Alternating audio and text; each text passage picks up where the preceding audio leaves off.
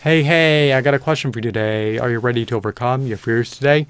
Or are you reticent about making any effort to do so today out of fear that the fears will not be dispelled from the chasms of your mind in spite of your utmost best efforts to expunge them from the bowels of your mind? Do not fret. You can overcome fears more easily than you think. Overcoming fears is viably possible, even without the aid of others. You can triumph over your fears, even without having your brethren at your side. Just envision yourself dauntlessly overcoming your fears and actualize these audacious visions in your mind so that you can become an inexorable juggernaut in real life who is not afraid to face his fears that he may encounter in the middle of the night. If you can envision yourself overcoming your fears and manifest the utmost audacious, bold, and brazen version of yourself in your reality, then overcoming your fears can be a cinch to achieve. If you want to be dauntless, then overcome your fears today and do not allow them to cause you to be imprisoned in a state of fear that preempts you from living your life outside the parameters of your infinitesimal comfort zone.